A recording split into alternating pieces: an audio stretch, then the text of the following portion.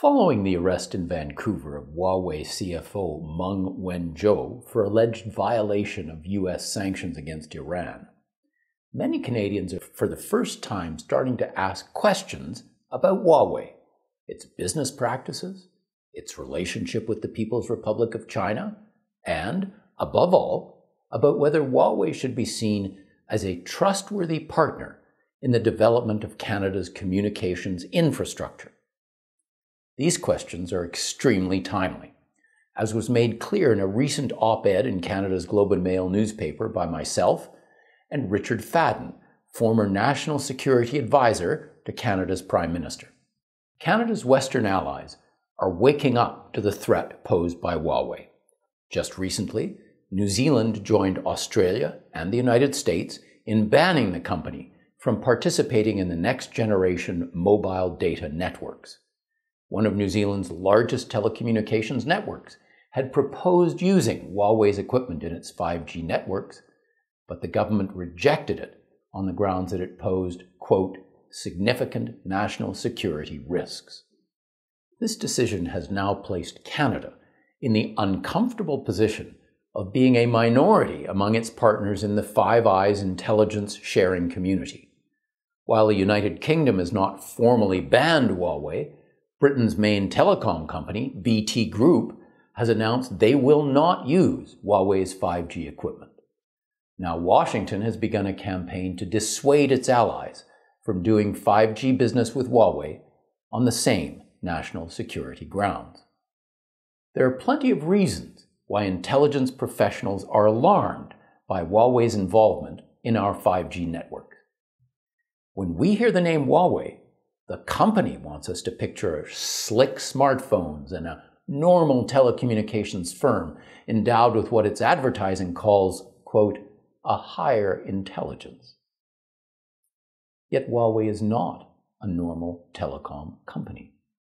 It was founded by a former officer of the People's Liberation Army.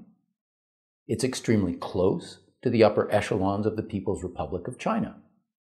Indeed, Huawei operates in what the People's Republic calls a strategic sector, a core of their domestic security interests.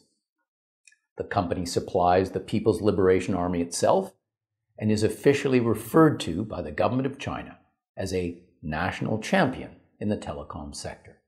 China has a long history of conducting extensive cyber espionage operations against the West. Canada is not immune. There is evidence of the Chinese hacking Nortel before its demise in 2009, the National Security Council, and the potash industry. Ottawa has experienced breaches in energy, natural resources, and the environment, and China is widely thought to be the culprit. The close relationship between Huawei and a Chinese government with a history of cyber espionage should be worrisome. Add the fact that China's 2017 National Intelligence Law gives Beijing the power to compel Huawei's support for its intelligence work, and the red flags become just too numerous to ignore. Rather than the higher intelligence of Huawei's advertising, a better catchphrase for the company might be a covert intelligence, one that is neither innocent nor friendly to the West, and our closest allies are coming to this realization. For instance, the UK's Huawei Cybersecurity Evaluation Centre admits the equipment it has tested may not even match what Huawei uses, and it concludes that it can no longer provide, and I quote, long-term technical assurance around Huawei. Yet Ottawa relies on exactly this kind of equipment testing to support its claim that Huawei poses no national security threat.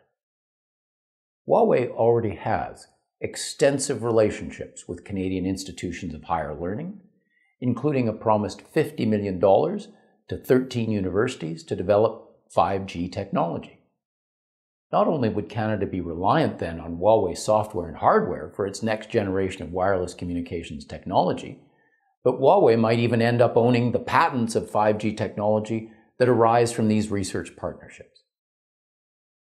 Curiously, Ottawa refuses to allow Huawei to bid on federal communications contracts, A strange position for a government that seems relatively sanguine about the Chinese giant's presence in the development of a wireless network that will soon transmit all Canadians' most sensitive information. It's not too late for Canada to reject the firm's participation in 5G.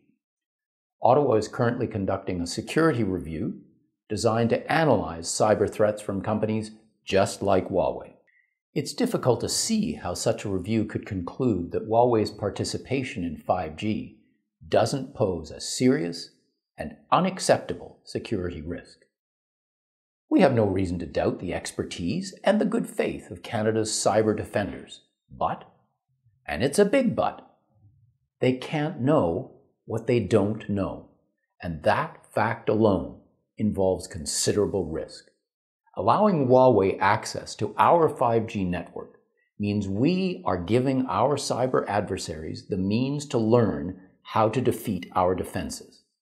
And once they have done so, it is too late.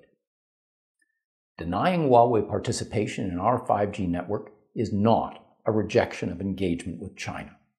Rather, it is doing exactly what China is doing, unapologetically and energetically pursuing our national interests.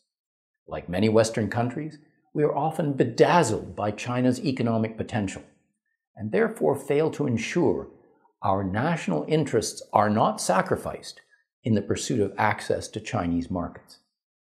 These two objectives must go hand in glove.